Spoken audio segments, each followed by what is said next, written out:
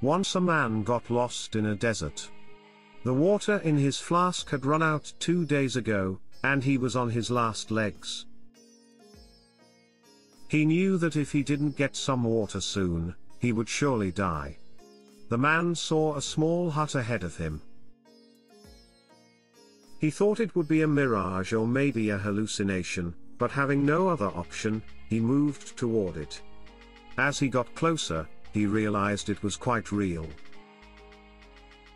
So he dragged his tired body to the door with the last of his strength.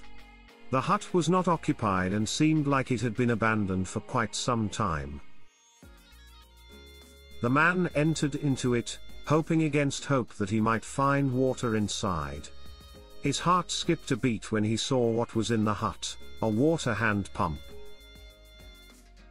It had a pipe going down through the floor, perhaps tapping a source of water deep underground. He began working the hand pump, but no water came out. He kept at it and still nothing happened. Finally he gave up from exhaustion and frustration.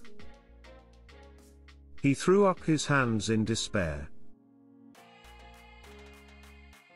It looked as if he was going to die after all. Then the man noticed a bottle in one corner of the hut. It was filled with water and corked up to prevent evaporation. He uncorked the bottle, and was about to gulp down the sweet life-giving water, when he noticed a piece of paper attached to it. Handwriting on the paper read, "Use this water to start the pump. Don't forget to fill the bottle when you're done." He had a dilemma. He could follow the instruction and pour the water into the pump, or he could ignore it and just drink the water. What to do? If he let the water go into the pump, what assurance did he have that it would work? What if the pump malfunctioned? What if the pipe had a leak? What if the underground reservoir had long dried up? But then, maybe the instruction was correct. Should he risk it?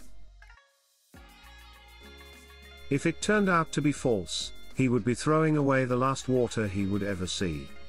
Hands trembling, he poured the water into the pump.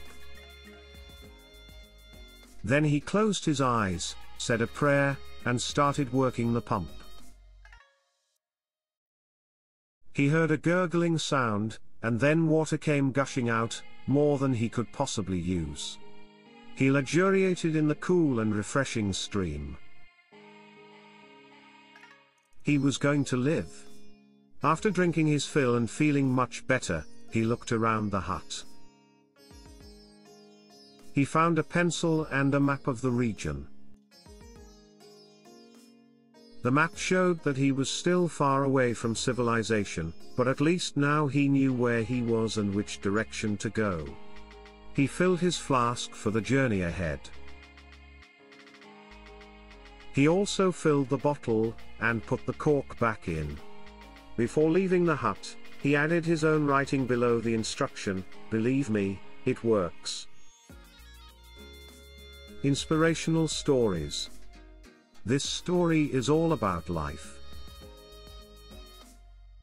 It teaches us that we must give before we can receive abundantly. More importantly, it also teaches that faith plays an important role in giving. The man did not know if his action would be rewarded, but he proceeded regardless.